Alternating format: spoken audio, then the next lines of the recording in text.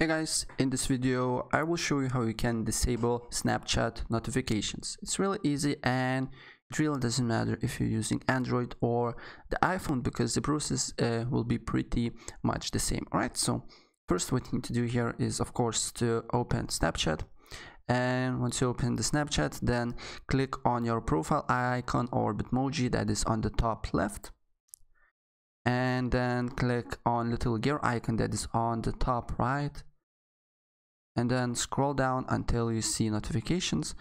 So as you can see here, there is notifications. Press on that and here you will see all the notifications.